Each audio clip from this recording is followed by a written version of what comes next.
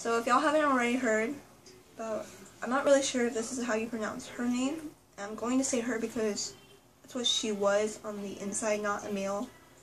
Although you were born a male, you could be female on the inside. And if you don't feel satisfied in that body, then it's your choice. So Leelah Alcorn, I believe that's how you pronounce it. I think so. Okay. There's been a lot of controversy about herself, and we just feel that we should portray our opinion.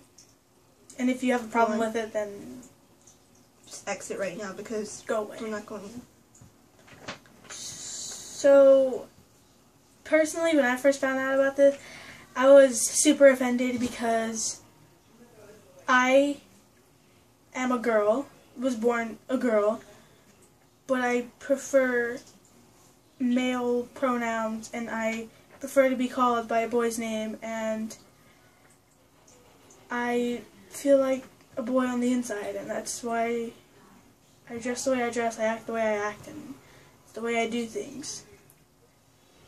And you can't really help what body you're given. You're born into that body. You don't have a choice. And if you choose to change it, that's your choice. No one else's. And, I mean, I thought that she was a girl. When I first saw her picture, same. I automatically thought she was a girl, and I didn't know what was going on. And then I saw the Facebook post that her mom put up.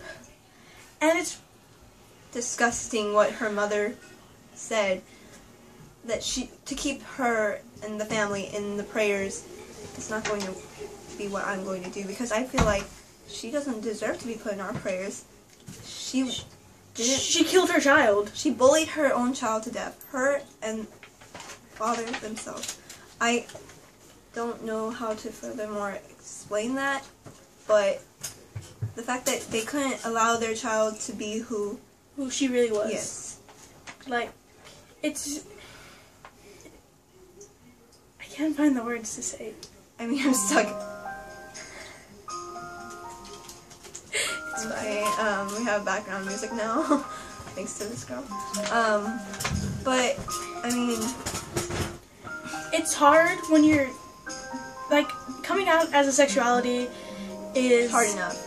Is hard, because they can tell you things and call you names, and they can make you think differently. But when you come out as a different gender identity, it's harder because you have no control over what you're born into and what your parents want you to be. Like, as a transgender person, it's hard to tell people that you want to be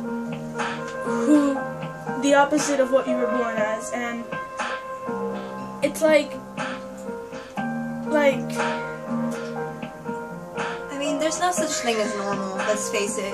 There is such a thing as common, and people consider that normal. Whoever said that you can't be different can just, I don't even know. I don't want to say anything weird because I'm not going to offend other people's opinions, because I know that we are all given an opinion for a reason, but you have to respect ours while we respect yours.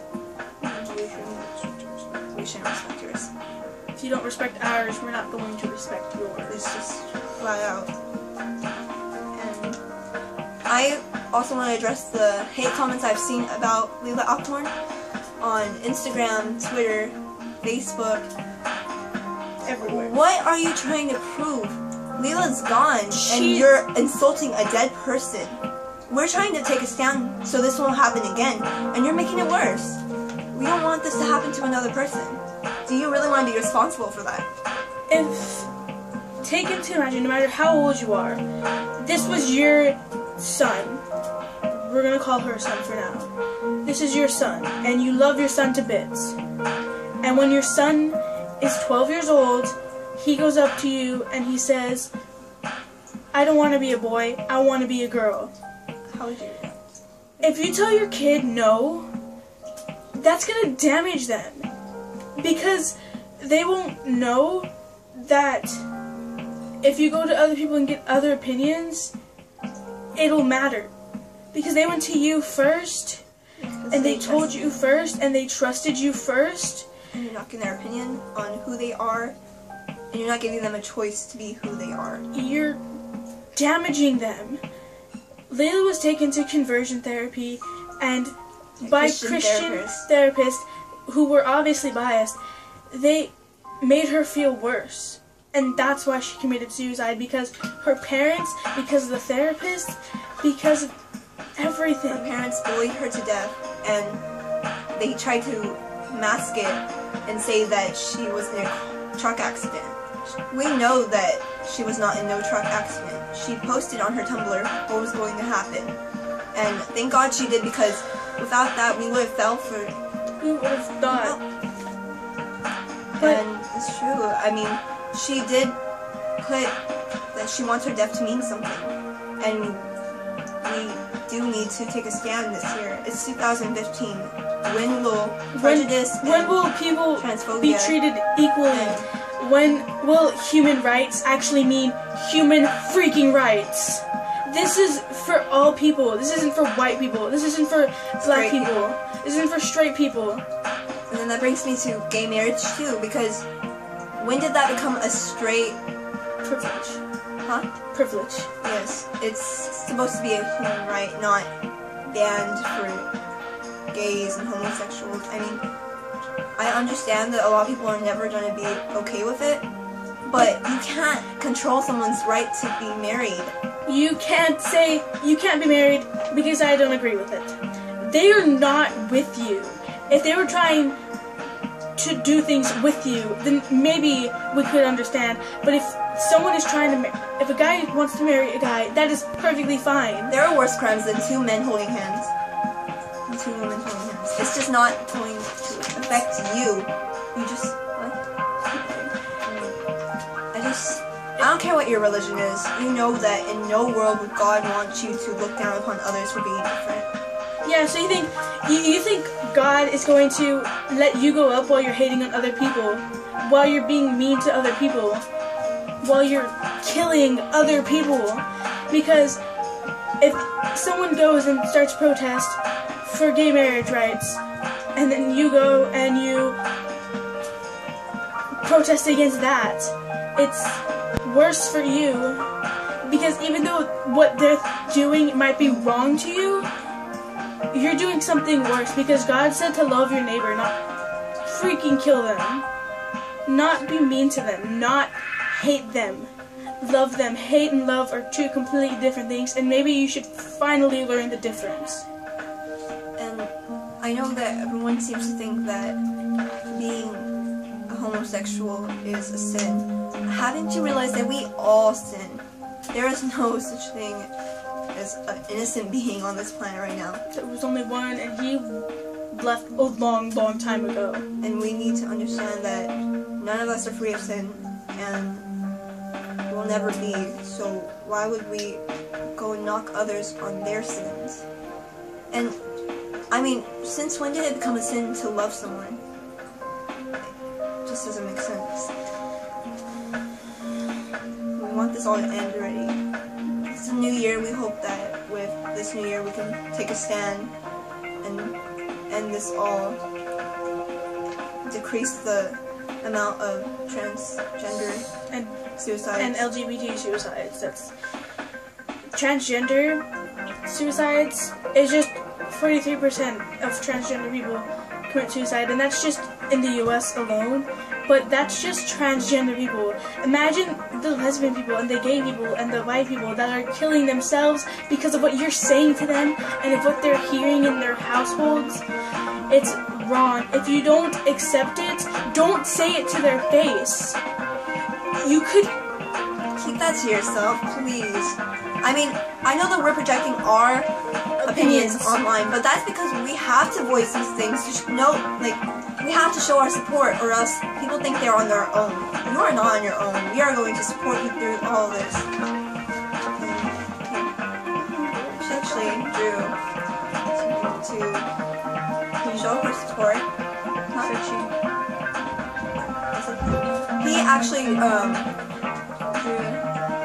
a gender freedom. I can't really show you well enough. And it was just really, we don't really know how to express how much this truly does mean to us. We want to take a stand against transphobia and homophobia and biphobia and... I mean, there's nothing we can do but voice our opinions right now. And the fact that people are saying that it's so wrong to support gay marriage or same-sex couples, just... This is like... We're not in the 1950s. This isn't a disease. It's a way of life. It's like 1950s. You get arrested for sitting in the white section. If you're an African American and you sit in the white section, you're arrested. And if you're a white person supporting them, you're arrested. As long as the arrest may not happen now, but we're worse than Hitler right now, to be honest. He hated the Jews and he demolished all of them. He tried to kill them. An entire religion, which is basically an entire race. And that's exactly what homophobic and transphobic people are doing right now. They are causing these people to feel like they have no one and that they shouldn't live amongst the normal people. We are not normal. No one here is normal. You are common, and then there's different. And the different should feel accepted, not outcasted. And accepted and tolerance. This world needs to gain some acceptance immediately. No more. Tolerance isn't acceptance. Tolerance is being like, oh, he's gay. The land of the free has never been such a lie. It means nothing to me right now. I'm not proud to be an American as we speak. And I know that we're making a progress with gay marriages being accepted in different states. Until it's accepted in all states, we won't be satisfied. It's not. Because it should not be like, oh, we're allowing you to get married here, we're allowing you to get married here. Why not anywhere? I mean, straight people are allowed to get married everywhere, right? Yeah. It's like, it's basically saying, hey, you're gay, you have a boyfriend, you want to go get married? Move to England. They allow gay marriage there. That's terrible. Imagine someone living in Texas, like we do, and wanting to get married. Where do they have to go to actually confess their love? Because it's disgusting to people. I'm sorry. It's just not right. It's stupid. And that's just our opinion. And we're not saying we're right, you're wrong. We're saying you need to learn some acceptance. To learn that people, no matter who they like or no matter who they want to be, have feelings, because they're people too. And we were put on this earth for a reason. We weren't given a choice. Maybe it was to make a change. And I don't want this world to go to absolute hell, because that's what it feels like, that we're living on a living hell. Just walking amongst it. And I walk through the hallways sometimes seeing that people are unhappy because they are unaccepted. I glance around and I see that there's no more smiles and people can't be who they are. And it's just because sickening. Society's rules have labeled anything unless if you're not straight, pretty, skinny, handsome, with muscles, if you're not a stereotype, you don't belong here. This is what society is putting in your head. But it's not true. And then people tell us to face reality. We don't like this reality. We don't want to live here. I would rather just leave already. We don't want to live amongst a society that's so messed up. It's so hateful. And judgmental that people want to kill themselves. It's not right. We were all given a life for a reason. We had a purpose ahead of us, and